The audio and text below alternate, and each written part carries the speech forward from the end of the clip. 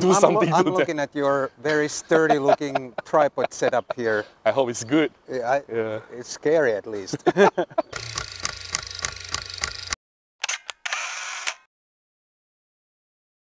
Hi guys, my name is Matti Sulanto and I'm a photographer. Today I'm going to take a 40mm photo walk with my Ricoh GR3X here in Kuala Lumpur, and this area is the same area where my friend Robin Wong sometimes comes and makes his videos, and who knows, maybe we'll bump into him during this photo walk. Let's get walking. No wonder why Robin always comes here, or often comes here. It's such a gorgeous location. There's the Malaysian flag and one of the famous domes back there, and hey! Oh, hi!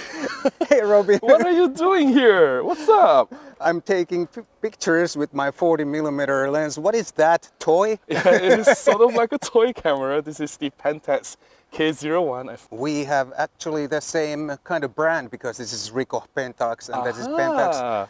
Same family. Same family, and the same sensor size also, I believe. APS-C sensor size. So, talking about sensor sizes, what do you think about sensor sizes? Does it really matter, or where it matters, if it matters? What do you think?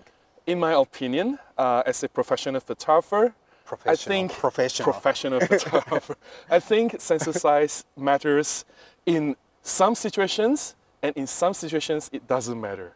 I know it sounds complicated, but I can't wait to dive into this topic further with you, Matti. So can you clarify that a little bit? You said it's complicated. Why is it complicated, in your opinion?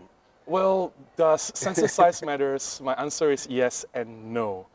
If you are a professional photographer, we can't deny that if you are using larger sensor sizes, say the full frame or even the medium format, there are situations where they can make a difference in your results. For me, I think it's no secret that people know I'm a micro four thirds shooter. This is not my main camera. No. I use Olympus OMD. I'm very happy with a smaller size sensor.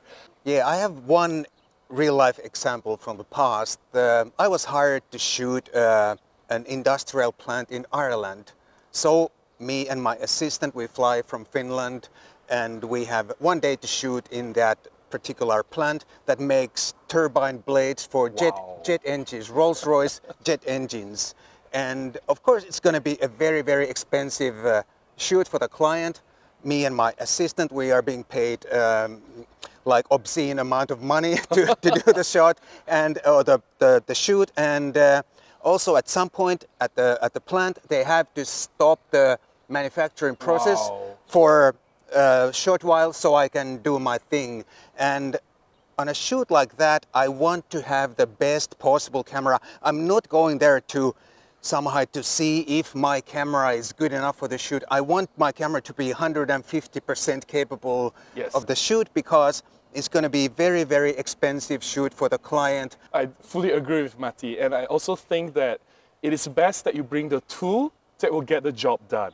That's all that matters. At the end of the day, your clients are happy. On that note, Matti, you have to teach me someday how to earn an obscene amount of money doing photography, because I'm living quite an okay life, but I have not earned obscene amount of money. We have to do that maybe on a different video. But from amateur perspective, the situation is not quite the same, because then if you're an amateur shooter, you're your own boss and you can decide when the results are good enough, right? Yes, before I answer that question, I want to pivot a little bit to a different topic. Oh, I was afraid of this.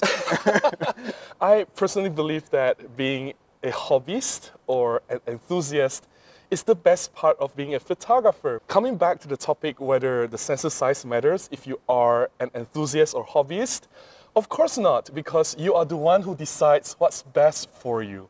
And sometimes the most expensive or the latest and greatest or the most advanced camera may not be the most suitable for you. And sensor size is not everything. And to me, it always comes down to this when I talk to enthusiasts or hobbyists. It comes down to sufficiency, meaning, is the camera good enough for what you do? Yeah, you know what? I totally agree that being an enthusiast, amateur, it's really the side of photography, and me, I don't do paid assignments anymore, and I'm so happy. No need to deal with clients. I wouldn't necessarily even recommend anymore photography as a profession or something. When I started, it was so different back in the 80s, early 80s. Today, the best thing is that you can be an amateur and do whatever you want and choose your sensor size and everything however you want. That's very true, Matti. And the advantage of what we have now in modern photography is that we have so many choices. Yeah. In the past 10 years, there are so many great cameras out there, different shapes, different sizes. Yes. We have really tiny cameras to really large cameras to do all different kinds of things. So Robin, you're a Micro Four Thirds enthusiast and user. So what are maybe the challenges with that format, because it is kind of a small sensor format? Yes. Are there any challenges? I would like to think that I have been shooting a lot with Micro Four Thirds. I've been using Olympus OMD, and it's no secret that when it comes to resolution, we are stuck at 20 megapixels. Yeah, unfortunately. We can't go more than that. And when we go to high ISO, it's nowhere near what the full frame can do. And we do have limited dynamic range. These are the main challenges. But so far, for my shoots specifically, I'm doing wedding photography, portraits, event photography, and some lifestyle shoots. Most of my shoots, actually all of them, I've never encountered a situation where my clients come and tell me, Robin, your photos are not good enough. That has not happened before. My clients have always been happy, and that's why they still come back to me and look for me, and I still get to shoot as a professional photographer until today. In terms of until the camera, today. Yes, until today. I would say that it is sufficient, but very interesting question that you've asked about challenges. Sometimes I do wish I have a little bit more resolution. Like, there you have it. 20 is plenty, it's good enough for what I need to do, but sometimes having that extra room to crop, it can really help. Maybe like 30, 33 megapixels. I think Micro Four Thirds has been stagnating. They have not been making any progress for the past 6-7 years. They're still using the same sensor. We're stuck with the same resolution, same performance. I do want to see some progress. So yes, there are times actually, I think this will trigger some people, but I do wish I have a full frame. Sometimes. Guys, did you hear that? Did you hear it? First in Matti Sulanto's YouTube channel. But having said all that, at the end of the day, I think it's the shots that matter, it's the photographs that matter. And what I have now, Micro Four Thirds, is still sufficient for what I do, for now. So I'm staying with Micro Four Thirds. I'm not going anywhere, guys. Don't attack me, please. Please, I beg you, don't attack me. Yeah, it's true. Your photography is mostly a documentary type of photography, and in that genre, image quality is not everything. Unlike, for example, in high-end advertising. What I do, mostly what my clients look for, they're looking for moments. Yes. They're looking for a story. They want me to capture that particular scene or what's happening. Yeah. So being able to capture the moments, that actually matters more than absolute image quality. Yes, yes. Matti, talking about sensor sizes, yes. I personally have encountered all different kinds of sensor sizes, from smartphone camera, compact camera, 1-inch image sensor, and I'm a primary shooter for Micro Four Thirds. And I recently have bought a full frame camera, the Canon 5D, just to experiment. But the only one sensor size that I have not tried personally or used extensively is medium format. Really? Never shot? No, oh, wow. I've never had a chance. So being an experienced photographer like yourself, you've tried everything. I would like to hear your experience and what you think of medium format, or how relevant it is for modern photography today. All right, let me start with a little bit of backstory. Back in the film days, you had to have a medium format camera or even a large format camera for some purposes, because the normal 35mm camera, it was simply not good enough for some photography. But today, I think, first of all, today's medium format, to me, they are not even medium format. It's just a little bit oversized full frame. Well, for example, the Fuji medium format, Yes. some full frame lenses cover the sensor Oh, size. wow. So it's not that much bigger.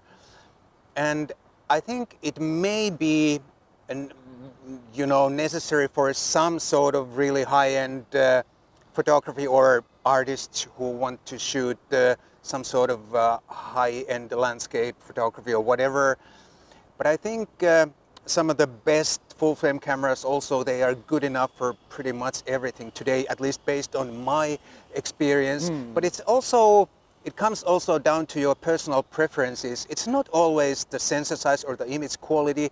It can also be the way you want to work and the tools that you like to work with. So if you like medium format, then I guess that's appropriate tool for you. But I think today medium format, it's not so like necessary as it was before, back in the film days. Back then it was really, really necessary for many shoots. Well, that was really interesting, Matti. Thank you so much for sharing your experience. Personally, I really love to have a medium format camera. I want to try one, but to be entirely honest, I cannot afford one. Yeah, they are ridiculously expensive. Yes, with the same amount of money, I can buy a car. And for what it's worth, what I have now, whatever cameras that I have, is already sufficient to do what I need to do. So maybe one day, after I manage to earn an obscene amount of money doing photography, then I'll get I'll the give you medium some format. I'll give you some tips Sure. on that.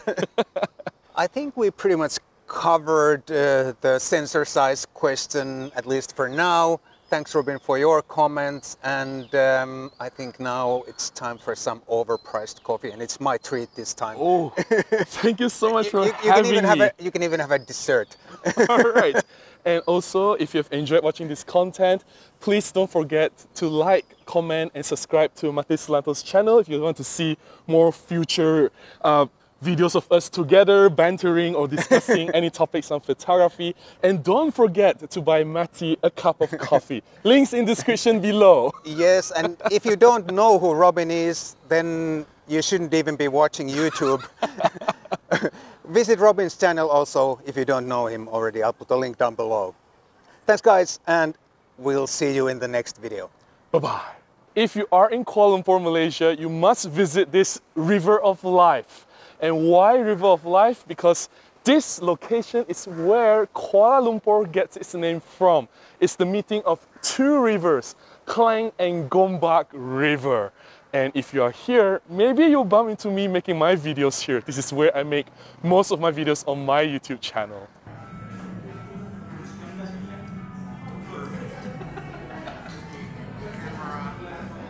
Black and white.